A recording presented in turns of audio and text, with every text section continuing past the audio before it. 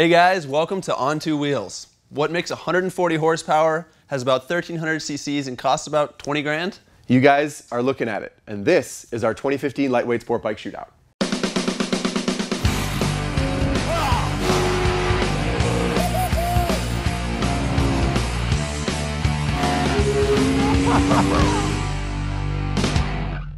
So for the past several years, if you wanted a small bore sport bike, you could either buy a Kawasaki or a Honda. Kawasaki's Ninja's been around for a lot of years, but recently they updated it with all new bodywork and a new 296cc engine. Honda's CBR has been around since 2011, but in 2015 it was updated with a 286cc motor and bodywork more resembling of the CBR family. Now, KTM and Yamaha have joined the fray. Yamaha with the 321cc R3, an engine similar to the Ninja's 300, and KTM with the RC390, which is a 373cc single. So very similar to the Honda, just a bit bigger. Yeah, obviously they're hoping that if a little bit's good, more's better. As it happens, we received these bikes the day before we were heading to the racetrack, and since they are sport bikes, we figured, why not start there?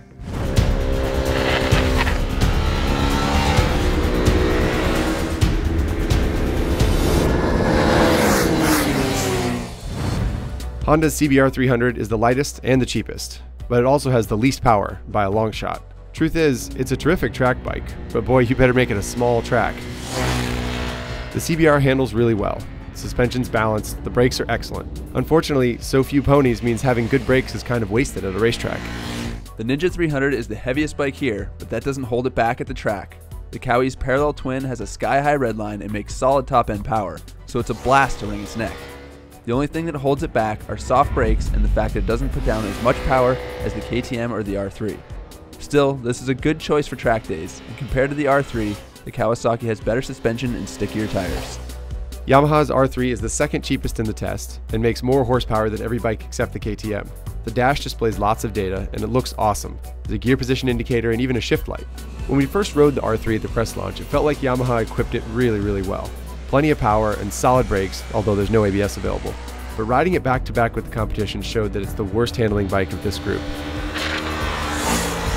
A soggy shock and sketchy tires are surely to blame. KTM's new RC390 is the most expensive bike here, but it's also the most powerful and is far and away the best for track duty. We rode the RC at the track in Italy at the bike's press launch and were impressed. And once again, the 390 put a big smile on our faces at Chuckwalla. This isn't a beginner's bike, it's a small sport bike that just happens to be suitable for beginners. The RC is tall and narrow with a high seat and low clip-ons, just the setup you want for carving corners at the track. The only thing in the way of pure track day bliss are wooden feeling brakes and a bouncy back end. Even so, the KTM kicks ass. So that is what we learned riding these bikes on the racetrack. But as we know, they're not really track bikes, are they? No, I mean, these motorcycles are designed primarily for the street. And the people who buy them, I mean, that's where they're going to ride them. They're going to ride them around town or in the canyons. Exactly. So we've literally run completely out of light. It's dark at the racetrack. We're going to get up early tomorrow, take these things on the street, and hopefully learn a lot more. The next morning, we geared up and hit the street. Low on horsepower, but high on style. We spent some time riding around town to make sure all the bikes were suitable for the daily commute.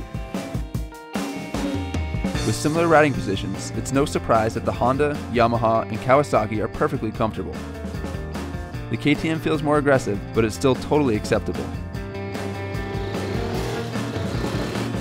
But like any good motorcyclist, it wasn't long before we headed for some twisty roads to have some fun and to find out how these bikes stack up in their natural habitat.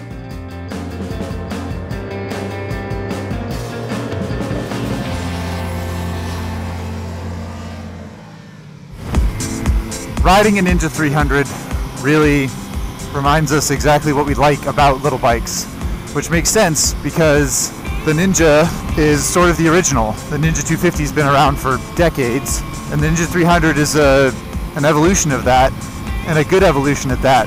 The 296cc motor works really well. It doesn't have a whole lot of torque, but when you spin it up, it's got a lot of life. It just feels like it wants to play. But in this company, it has to be said, the Ninja does feel a little bit long in the tooth, even though the Ninja 300 is pretty new. One department where the Ninja really struggles is brakes. There's enough power to stop the bike. They're not dangerously bad or anything, but there's just not a lot of feel. And if you're a new rider you're not gonna get a lot of confidence from the brakes. When the Ninja 300 first came out, I thought, the styling doesn't really do it for me. I think the KTM is pretty ugly, but I think at least it looks like something. I think the R3 is beautiful. It looks like a little sport bike, exactly like it should. I don't know what it is about the Ninja. It just seems like it's trying too hard. I think the biggest thing the CBR has going for it is just refinement. I mean, the brakes, the suspension, the gearbox, the ergonomics, it's all really good. It's really hard to find fault with any of it. I guess the only real drawback is outright horsepower and performance. But if you ride this bike in isolation, man, this is a sweet little machine. This thing is light, and nimble, and stable, and it goes exactly where you want it to. And overall, the suspension is pretty damn good. CBR might not have the most power, it might not be the most sophisticated, it might not be the sexiest, but man, this thing is refined. It handles really well, it's super lightweight, throttle response is perfect, brakes are great. The only thing it's really lacking is outright performance, but if that's not your thing, then man, the CBR is a wonderful motorcycle. I've stolen the KTM. And the first thing that I'm going to do is do a wheelie.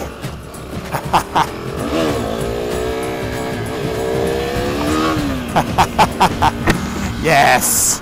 Yes! The RC390 sets itself apart in a couple of different ways. One, it's the only one of this group of four that's not from Japan. And as a European bike, it's almost like KTM wanted to stick up for Europe and show what they were all about. So KTM's riding position is much different than the other bikes. It's much more aggressive. The bars feel lower, the seat is definitely higher. It's still light and agile just like the other bikes, but it has a sort of poise about it that you really only get from a European bike. One of the compromises of an aggressive riding position is comfort. Not only is the seat tall, but the pad is really thin, and for me the KTM is definitely the least comfortable of this group. The other aspect where the KTM's lacking a little bit is brakes. It has these Bi-Bri brakes. Bi-Bri basically stands for by Brembo, and it's a sort of affiliate of Brembo brakes. And the deal is they're cheaper. The lever doesn't adjust, the caliper's not as high quality, and you can feel it. Not nearly as good as the brakes on the Honda, and probably not quite as good as the brakes on the R3 either. But it hauls me up the mountain. It makes me feel good. It makes me feel cool. It makes me feel like I'm riding a real motorcycle. And if you're into sport bikes and you're an enthusiast, you can't help but like it. You know, Yamaha had plenty of time to study the competition with the Ninja 300 and the CBR350 and 300, and they basically did everything and did it a little better. It's a bigger motor, 320 cc's, got more power, really good mid-range, and an awesome top-end rush. But I'd have to say my favorite thing about this bike is the dash. I mean, it's like a proper R6 dash with a big tachometer, digital speedo, shift light. I mean, it's got all the features. What's holding this bike back is the suspension. The shock is just so soft, and it feels like it's sitting super low in the back, which makes the steering heavy. As is the case with a lot of Yamahas, the brakes are not the greatest. It's got decent bite and okay feel, but not quite up to the level set by the Honda, although they are better than KTM and they are better than Kawasaki. But overall, this thing is a ton of fun to ride. I'm super excited to twist this thing up. Listen to that engine sing. I think they nailed it. This is an awesome little motorcycle. So we've accumulated a lot of miles in these bikes. We did 2 days of dedicated canyon riding, we've commuted on them for weeks, and we even did that track day out at Chuckwalla. Right. And speaking of the track, when it comes to performance, really KTM's RC390 is kind of head and shoulders above the other bikes. The motor's bigger and faster, but also the riding position is really committed, and it sort of speaks to performance riding. Yeah. But as it happens with this group of bikes, performance isn't always what you're after, I guess. Yeah, I mean, it's definitely a factor, but the truth is these motorcycles are designed for a wide range of people, hopefully including some people who have never thrown a leg over a motorcycle before. Indeed. And if that's the case, the CBR is an absolutely great option. It's the cheapest, it's the lightest, it's really well balanced, it's got fantastic brakes, it's overall, it's a well-refined, sweet little motorcycle that's also really good looking. Yeah, agreed. And the same kind of stuff can be said for Yamaha's R3. Yeah, truth. I mean, if someone wants to get a small sport bike, the R3 is a fantastic option. It's got that super high revving engine, it's got the second most horsepower here, and of course it looks absolutely stunning. I mean, it's just dripping in sport bike style. Yeah, absolutely. And that kind of leaves out Kawasaki's Ninja 300, which in the past has been a real bright spot in this class. Yeah. And it's really the same bike it's always been. It's pretty excellent in a lot of ways. But what's happened with all this competition is the Kawasaki's been kind of pushed into the shadow a little bit. If you want a high revving twin, you get an R3. If you want pure performance, you get an RC390. If you want, you know, easy beginner life, CBR300. Yeah. So while the Kawasaki is still a great bike, it's not quite as outstanding as it used to be. Yeah. I think it's fair to say that both of us are just excited that the manufacturers are pouring this kind of energy into this category of motorcycle. I mean, we now have 4 great bikes, so it's a fantastic time to be a beginner. Absolutely. Fantastic time to be a motorcyclist in general. Yep. So that concludes this episode, guys. Thanks for sticking around, and stay tuned for more content on these bikes and more episodes of On Two Wheels in the future.